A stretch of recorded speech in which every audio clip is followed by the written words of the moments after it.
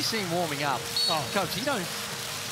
I know you were pretty good, but gee whiz, that's a heads-up, sneaky little play. We don't see that too often at this level. I think Johnny's comments is fairly valid. Krebs with his first bucket of the night. No foul call at that end either. Cotton on the tear. There's a foul. Points will count. From catching the ball, no matter where he is on the floor. Christian Doolittle, Perth's leading scorer with 12. While Chill Jr. has 11 for Melbourne United. Keanu Pinder showing his range. Took that ball at its highest point. Stolen by Luala Chill Jr. Look out!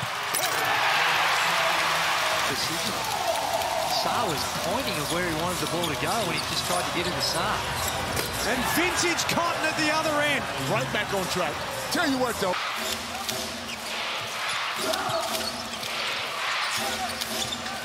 It's been a wild ride tonight for Usher. That's a nice take. Unsuccessful. Loose ball.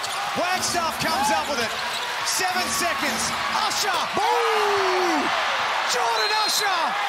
A dagger right through the heart of Melbourne United. Final play of the game. Dellavedova trapped in the corner. Drives. Lays it in.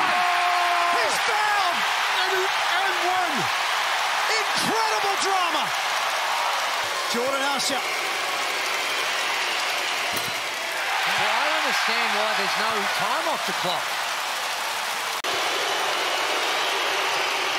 Misses the second. Oh, my God. Bowen got a shot away. Don't go anywhere. Had the chance to ice the game. Doolittle backing in on Golding. Off the glass. And that's a smart play. Every second of it. Kick the ball in Bryce Cotton's hands. Or just dunked it. Alex Saar with the jam. The composure of the big man.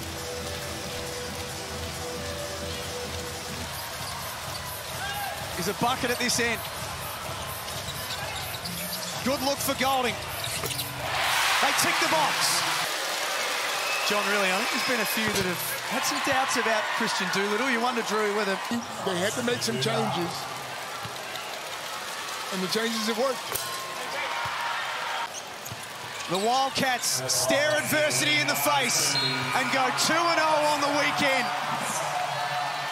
Just like that, the Wildcats season is back on track.